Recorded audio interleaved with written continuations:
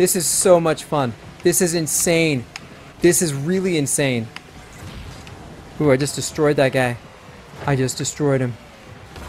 It's super intense. Yes! Scored! Alright, so we are going to play Rocket League in VR. First thing, get Rocket League. I'm using the Steam version. I don't know, is there still an Epic version or did they translate over to Steam? I don't know. I'm using the Steam version. Go down to Rocket League, right click on it, and go to Manage, and Browse Local Files. And then we're going to go into Binaries, and then Win64. And we're going to copy some files into here. I will have a link in the video description to this Rocket League Geo11.zip. And if you... So we're going to extract the files in there, these files, and we're going to extract them into the folder, the Win64 folder. And I'm going to... What these files are going to do is they're going to make it appear in 3D. I've already configured them. If you can modify these files to some degree. The DX or the D3DX.ini. What can we do in this one? You can upscale with this one because the resolution you put your monitor at is going to affect the quality of this. So like if you have a 4K monitor, you could actually set the resolution to like a lower resolution, like 1080p or something, 1440p. And then you can use this. You can go down here and set upscaling to 1, and then it's by default. These should be removed for this to work, but for some reason it already defaults to 4K and it works at 4K. So you could have the game setting resolution set to a lower resolution and then have this upscale it to 4K and gain a whole lot of performance, or whatever the maximum resolution is that your monitor is set to or can do. This monitor can only go up to like 2560 by 1440, something like that. But I actually have the dynamic super resolution set up so I can actually go up to 4K. So if you have this, you can't have this scale up to a resolution that your monitor doesn't support. Also the D3D XDM.ini, this file, you can change a few things, but I don't think any of these things are... Okay, convergence. I have convergence set at 1024 and separation set to 8. Oh, I also have, let's see, the other file. Go back to d3d.x. Hunting. Hunting is set to 0, but if you set it to like 1, you'll have like an on-screen display, and then you can modify your separation and your convergence by like control F4 and F3 and F5 and F6. But I think the settings I have them at are good, so you probably shouldn't need to do that. All right, so you extract that there. That's one thing we're going to do. Another thing we're going to do is we're going to go down here to BakkesMod download. You're going to download this file. It's an executable, and then when you run it, it looks like this. It's it's a mod injector for Rocket League. And as far as I know, you won't get banned if you just use their... It like doesn't work for... you can use it for training and you can use it for a private match. But I think the private match has to be set to unlimited time. So, but this is where we get the first-person perspective, which you don't need. We can still play it in VR in beautiful 3D. But this way, you can also do it with first-person. You get the mod injector, and then you go here, and you click on Install with BakkesMod. This is first-person. It's pretty intense. It's really pretty intense. When you install BakkesMod, and you fire it up, before... like right after you install it, go to File and go to Check for Updates. It will check for an update. It will update itself. It'll prompt you to update. And then close it. And then go to this URL, First Person Mod Plugin, and then click on Install with BakkesMod. This will come up. Click on Open Plugin Installer.exe, and then it will open up this screen here. It'll do its thing, and it says it's going to be installed next time you run the game. So then when you run the game, just hit F2. Well, no. Run the game, wait till the game launches, then Alt-Tab out of the game, fire up BakkesMod, wait till it hooks the game, says it's injected, might take about 10 seconds or so, then go back into the game, might take another 10 seconds or so before you can hit F2, and then those options will come up and you can enable first person. You don't have to do the first person part to play it in VR. It looks amazing. It's super fun. I also have been playing it on my 4K 3D monitor in the other room. That's amazing too. That's really amazing. If you have a high quality 3D screen, it's really a great way to play it. All right, we're going to need this Depth 3D VR Companion app. And this is going to be, well, you could also use virtual desktop. Okay, so if you're using your Oculus Quest, you could use virtual desktop. Virtual desktop costs 20 bucks. This app here is free. The thing is, with this app, you'll have to connect to your computer using AirLink or Oculus Link. With virtual desktop, it just, it does it wirelessly on its own. That's 20 bucks. This is free. So, and this works great. So you'll download this app. It's an executable, and then you install it. And when you install it, here it is, VR Companion App Launcher. So first what you have to do is you have to connect to your computer with your Quest using AirLink first, or virtual desktop if you have that. But we're gonna do this because it's free. Virtual desktop works great. In fact, I actually have a laptop with an integrated GPU that this free app doesn't work in because it complains about the integrated GPU versus the dedicated GPU, the NVIDIA GPU on it. Anyways, I can't get it to work on that one, but virtual desktop works great on my laptop for this. Going to kill this. The VR Companion app, I am going to click on Oculus VR. All right, okay, it gives you some health warnings and whatever and whatnot. It's got these, okay, it goes away. All right, infinity mirror. Okay, so I can use the arrow keys. If you hit tab, if I hit / pipe, it brings up the key map. And yeah, okay, there we go.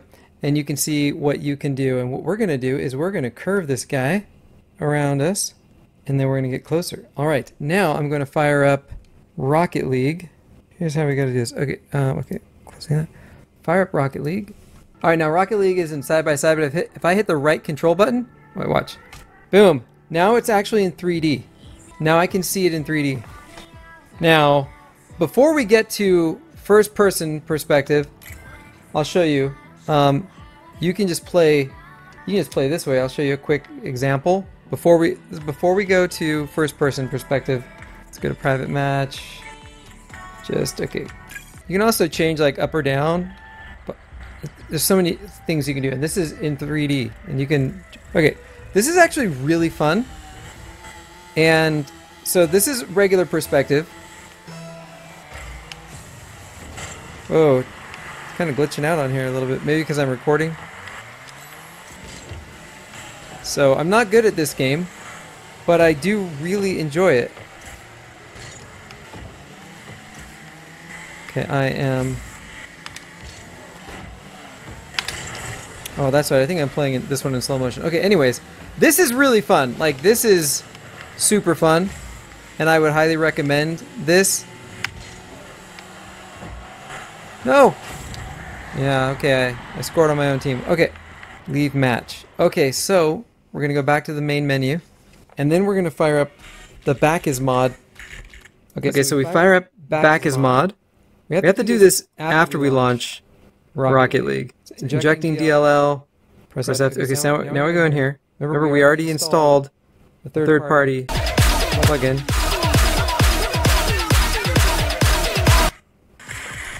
Alright, so now we can press F2, and this comes up, and we just go to Plugins, and First-Person Camera, and it's already set to enable.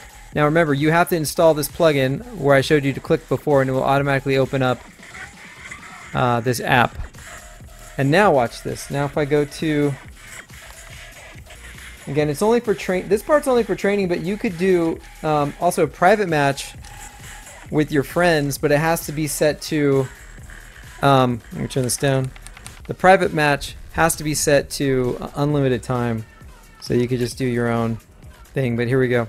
Watch this. This is going to be crazy if it works. I don't know, sometimes it does this. This does not look right. I don't know what this is about. It does this sometimes to me. That's actually only the second time it's done that. Alright, let's try this again. Private match. Create a match. Why is it doing this? Is this like a bug? This must be a bug with this plugin. So let's try this again. It's not supposed to do that. Yeah, see we have match length set to unlimited. Alright, create match. What? Huh. Let's see, what is the problem here? F2. Plugin. Use a first person ball cam. Use true first person ball cam. Oh. Okay, here we go. All right, this is pretty sick. Plus, I have the screen wrapped around me, so it fills my field of view horizontally. Check this out. Oh yeah. You can turn off ball cam, or facing the ball. That makes it more realistic. So I am orange. This is so much fun. This is insane. This is really insane. So you could play with friends like this, as in a private match, but again, you would have to have it set to unlimited time. Probably unlimited score too, I'm not sure. I haven't tried that. But you can't use this on like public online matches. It doesn't work. Ooh, I just destroyed that guy. I just destroyed him. Oh yeah, that's where I want to go. Come on, come on, come on, come on. Get out of here. Orange. Whoa, what happened? Somebody hit me? Nice. We scored. I have to say, it is pretty amazing playing it from first-person perspective like this, like you're in the car. It's pretty intense. It's super intense. Yes! Scored! Scored against those bots. These are all bots. They're rookie bots. See, and now you can see it from the regular perspective. Boom! Nobody was defending. Right, I think I'm going to call that with the app. Alright guys, so that is how you can play this game in VR. Wrapping the screen around you is something you can also do with virtual desktop. I just was showing this because it's free. You can also use big screen beta. It just doesn't look as good and it's not as smooth. But I actually did make a private room the other day and I did big screen beta and I had like 2 or 3 people watching me play the game and they're like, how do you do this? How do you play this? And I wasn't doing first person. I was just doing regular view wrapped around in 3D. Actually, it depends on the environment. I don't think it was wrapped around big screen. Anyways, but my point is that you can use different apps. You could use big screen beta, which is free. You could use virtual desktop, which is 20 bucks. I believe it's 20 bucks. Or you can use this VR companion app, which is free. There might be some other apps that you can use. If there's some app that gives you like really low latency access to your desktop and can do side by side, then you should be able to do that too. So, also let me know if you have any other ideas other than virtual desktop or the VR companion app. There's also this app called Katanga, which is part of Helix. Let me see.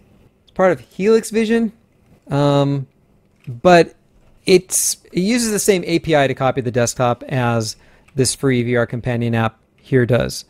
It might render it differently, but I know it uses this because I was getting the exact same error message on my laptop when trying to use it as I was this one. So my laptop only worked with virtual desktop. But again, if you're using, you don't have to have a Quest for this. You could be using like Windows Mixed Reality or Steam VR. Like if you have a Valve Index, just launch it. If you have a Valve Index, Steam VR, or for some reason I couldn't get Windows Mixed Reality to work. Was it on my laptop? I don't know. Maybe it was on here too. No, I think it was my laptop. I don't think I tried it with my Samsung Odyssey Plus on this one yet. So anyways, all right, if you have any questions, let me know. Like this video if you liked it, dislike it if you didn't like it, subscribe to the channel, join my Discord server where I can answer questions, although sometimes I am kind of checked out of there for a while. And leave a comment, and I'll catch you guys later.